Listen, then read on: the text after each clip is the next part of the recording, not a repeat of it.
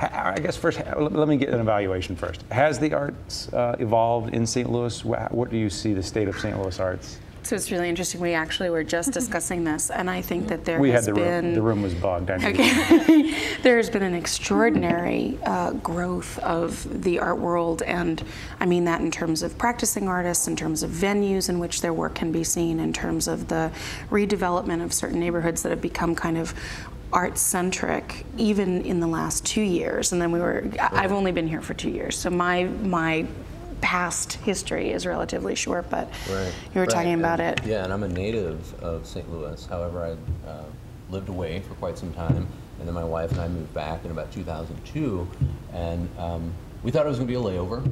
We had gotten bit by the East Coast bug. We love New York. That's where we had been. But it didn't turn out to be a layover, you know, and 12 years later, we're like, our eyes started opening, and we started seeing things changing.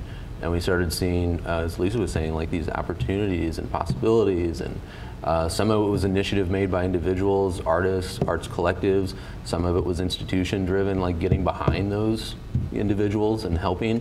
But just some really interesting things, and I think that momentum is what, you know, sort of segueing back to this notion of the future. That momentum is where it might, you know, take us to the future. What that might look like, I don't know. Same question. It is your assessment of how things are changing, or are they changing? What have you seen in the last few years? I think so. You know, definitely, I think as a whole, our society is changing to be a little bit more liberal culturally, and are a little bit more open-minded towards different possibilities. And now that we have access to everything online and we can see what's going on in other parts of the country, we know what we can do. And I think it'll be really interesting to see what happens when future generations start to have more of an impact on the community and see it grow. And then, like we were saying, people tend to come here and stay here and get involved in the city, and whatever can help the city grow, they are full-hearted involved in that process, and you can definitely see that in the arts here. That is a fascinating component of this I hadn't thought about. With there are websites that you get hooked on. That friends pass around links to things at other museums Pinterest or other installations. That, yeah. Other things you wouldn't otherwise know about. Around the world, yeah. So maybe are we plugged into what's going on in the country? Oh, for sure. I think that that's absolutely the case, and I think that that's again something that you see both on an individual level as artists working in the community.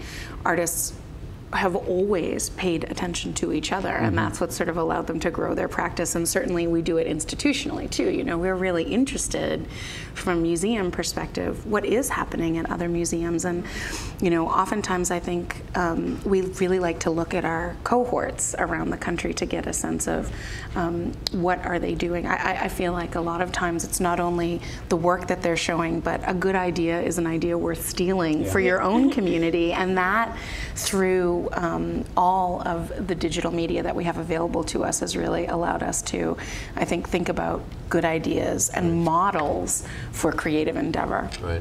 I'm paraphrasing, but I think it was Picasso said something like, you know, steal it, make it better, and then it becomes your own. Right, or that's like right. That, you know, so. You know, I think it was Picasso that said, steal it. Exactly. Okay, so where does what is the role for kind of the established, the institutions, the art fair? What's the establishment role in this kind of evolution or this experimentation we've heard about tonight? I mean, I think a really active, good, and healthy arts community now and in the future is an ecosystem that is ever more populated. And so I think what ends up happening is that the institutions need individuals, they need more feral organizations, they need larger and bigger organizations to all kind of work together to again populate this landscape with as many choices for what art is and expression is and what it can be, and to kind of explore the definitions. So I think institutionally, what's important is to sort of look at what is your mission, what is your niche, what is what you are doing against what other institutions and organizations and individuals are doing, and just make sure that everybody's giving sort of a different voice in the chorus so that all together you can be really lively, vibrant.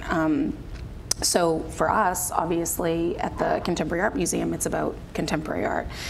But I think that we wouldn't necessarily be a vital voice in the chorus without an encyclopedic institution like SLAM, or without a smaller institution like White Flag, or without an artist residency like, you know, Paul Art Space. So I think that it's very much about keeping in step and in communication with what else is around you and finding the different path that you can forge. Easily accessible too. There was a really good article, I guess the Huffington Post had posted about St. Louis and, you know, all the hidden gemstones of St. Louis. And of course, everything always comes back to art.